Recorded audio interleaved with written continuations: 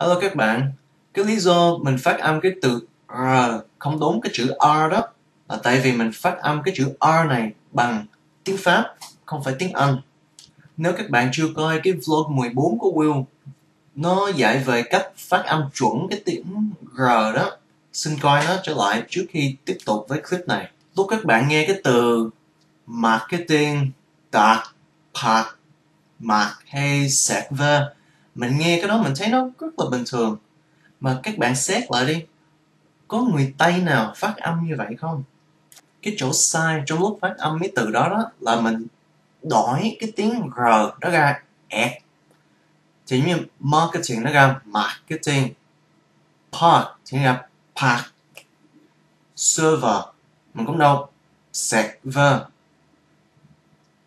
sạc, tại sao mình không có ra vẹt luôn, sạc vẹt nó mới đúng.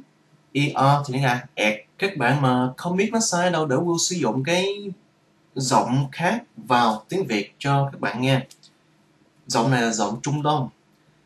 Cái từ ca hát của tiếng Việt mình phát âm nó sao cũng được. Ca hát nó thẳng thẳng, nó nhẹ nhẹ, nó không có cứng, nó không có khác với nhau lắm. Mình nói hai từ đó nó sẽ đi ra đều lắm, không có lên xuống khó nghe gì hết. Ca hát.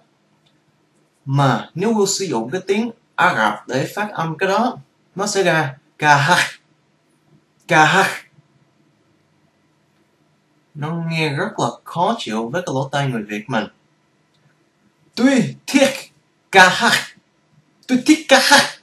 Thì lúc người Việt mình phát âm ra cái chữ R ra ẹt, nó nghe rất là thô bỉ, giống như cái tiếng Trung Đông nó phát âm ra tiếng H trong tiếng Việt của mình. Nếu mà các bạn chưa có phát âm chuẩn tiếng Anh cái đó cũng không sao, chúng mình đến cái từ nào nó có R ở trong đó, cứ bỏ nó, đừng có đổi nó qua ẹt, nhưng bỏ nó thôi.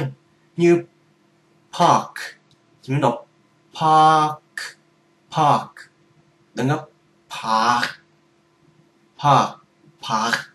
Như cái từ marketing không phải marketing, bỏ ra cái R, marketing.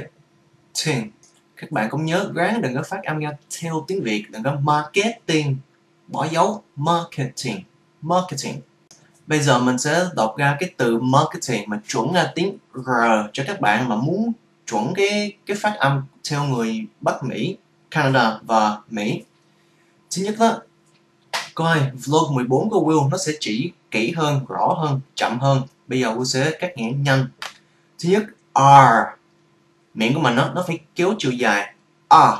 Không phải bị ngang nha, không phải A. Thì lúc mình như vậy là bước 1. Thì cái cổ của mình nó sẽ khép lại, nó sẽ nhỏ lại. Mình bị bóp cổ đó. Và cái miệng của mình nó giống như nó chu ra, nó sẽ nhỏ lại ra phía đầu luôn, thì nó sẽ là cái 3 bước. Học không được, coi lại vlog 14. Marketing.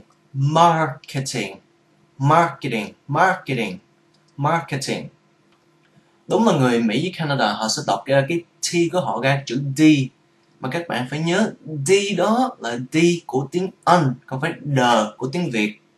D, the khác. Okay.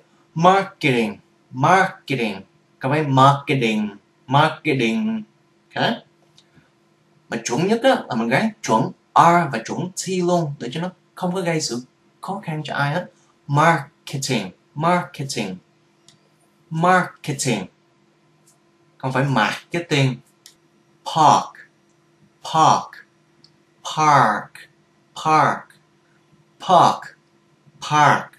Ok, hai cái đều đúng hết, đừng có đọc park.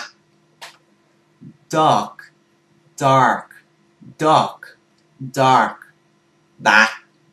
Ok. Nào cái từ server. Tiếng Việt mình tiếp tục xài server đi thôi, tự nhiên mình nói server người Việt mình sẽ không hiểu. Mình phải đọc ra server.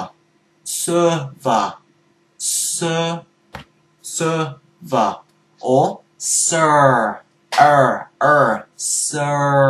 Ver, server, server, server, server, server. Okay. Good luck các bạn. Có gì khó khăn, type into comments or post on cái wall của Will trên Facebook. Good luck.